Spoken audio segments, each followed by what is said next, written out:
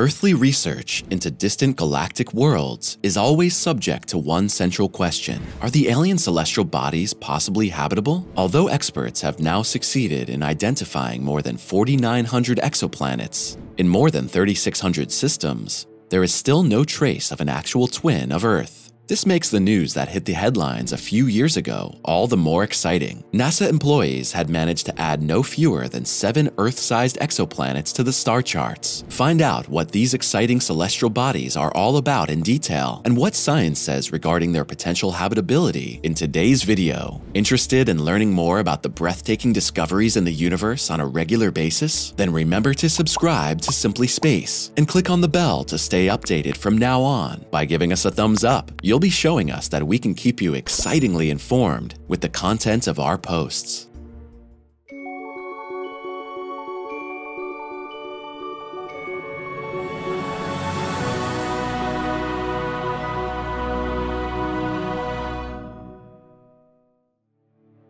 Seven strange worlds.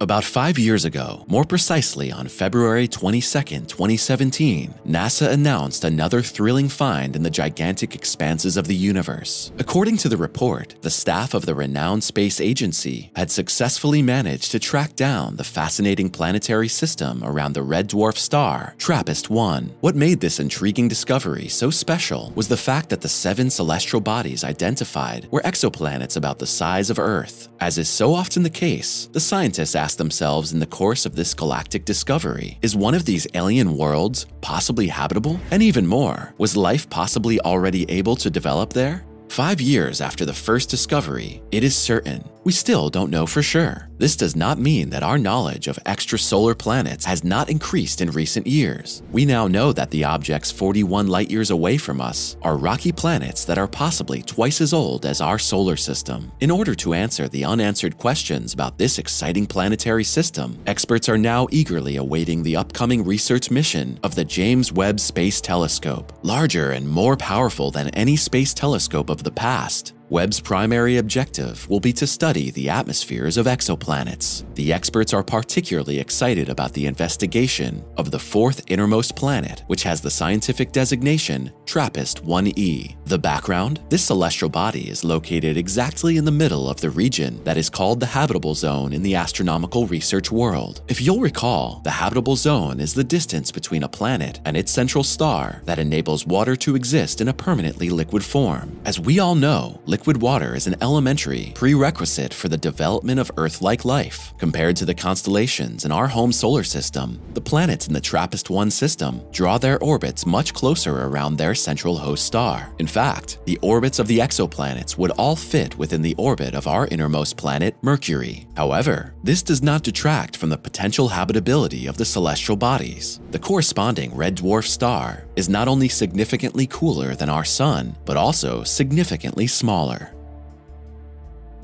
Exploring the atmosphere.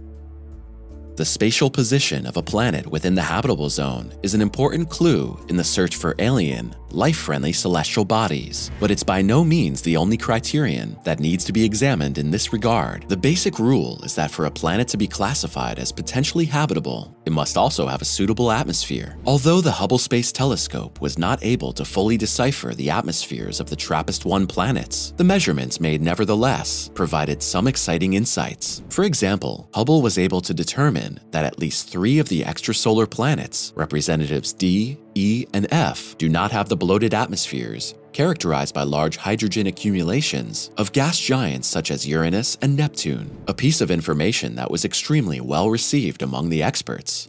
For indeed, those planets where such natural conditions prevail are considered rather unsuitable for harboring life. The data collected so far also leave open another, no less promising possibility. According to this, it is theoretically conceivable that the atmospheres could allow the existence of permanently liquid water on the surface. However, experts are hoping for one thing above all from the upcoming deployment of the James Webb Space Telescope: the detection of carbon dioxide. Its presence is also indispensable for life on Earth. If CO2 were completely eliminated from the atmosphere, our Earth would be a dead celestial body. Further indications.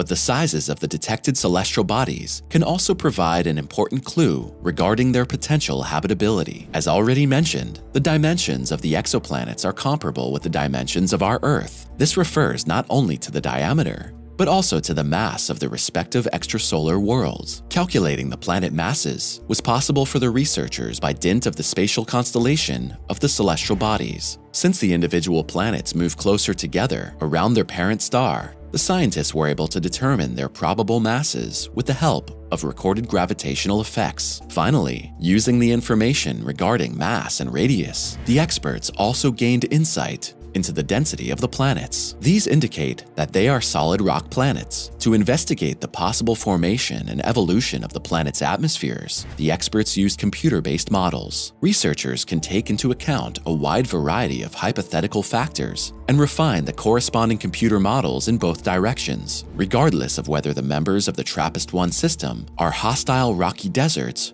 or habitable worlds. Tatooine planet. Where a popular science fiction saga meets the reality of the cosmos, stands the study of the exoplanet Kepler-16b. Just like Luke Skywalker's fictional home world, this celestial body, 245 light-years away from us, orbits not just one star, but two. Now, researchers have reached another milestone in their in-depth investigation. For the first time, scientists have succeeded in detecting the double-star planet with an Earth-based telescope. If we turn back the wheel of time by a few decades, we end up in an era when the actual existence of such double-star planets was still hotly disputed. Typically, planets form in the protoplanetary disk of their host star. There, where not only one, but two or more of these glistening bright celestial bodies cavort, serious gravitational disturbances of this gas and dust accretion occur. At least this is the idea from the past, a persistent thesis, ultimately disproved by the universe itself. About 11 years ago, experts succeeded for the first time in identifying an exoplanet, Kepler-16b, which orbits around two host stars. Since then, the number of circumbinary planets has grown considerably. Some of the detected celestial bodies even orbit three parent stars. Like most other exoplanets, the double star planets discovered so far have been identified using the transit method. In this detection method, the actual planet is not observed directly. Rather, the changes in brightness caused by the celestial body as it orbits its parent star are recorded. However, our terrestrial point of view on this galactic search for traces is also tantamount to a certain limitation. Consequently, we can observe the changes in the brightness of the host star only in those cases in which the planets pass directly in front of their star as seen from us. More accurate is the so-called radial velocity method. This method is based on the fact that a planet and a star orbit a common center of mass. As a result, especially massive exoplanets have a detectable influence on the motion of their parent stars. Using this method, scientists can thus not only determine the mass of an extrasolar celestial body, but also do not have to rely on the apparent orientation of the planet's orbit. For a long time, it was not possible for experts to study a binary star planet using the radial velocity method until now. In fact, they have now succeeded in doing just that in the case of Kepler-16b. A groundbreaking detection. This exciting research project was made possible by the use of the spectrograph at Haute-Provence in France. In the course of detailed analyses, experts were able to detect the marginal effects of the exoplanet on its two host stars. This presented itself as a kind of tiny wobble in the orbital motions. Although often referred to as the Tatooine planet, Kepler-16b and Skywalker's homeworld share no other similarities except for their two suns. The real celestial body is not a scorching hot desert world, but probably a cold gas giant with 0.33 Jupiter masses. The first detection of a circumbinary planet by means of radial velocity gives the experts hope that they will be able to identify other such multiple systems in the future. Future research could then also address the question of how such planets manage to form despite the gravitational turbulence in their binary systems. Current theories suggest that planets may initially form farther away from their stars and only later become captured by them. But perhaps future research findings will give us reason to completely rethink the previously known planet formation mechanisms. Now it's your turn. What are your thoughts on the exciting planets around TRAPPIST-1? And did you know that binary star planets actually exist? Write us your thoughts your suggestions, and your feedback to today's contribution in the comments. Would you like to see more interesting videos about space? Then take a look at the other contributions on our channel, which we have linked for you here in the credits. Thanks for watching, take care, and we'll see you next time.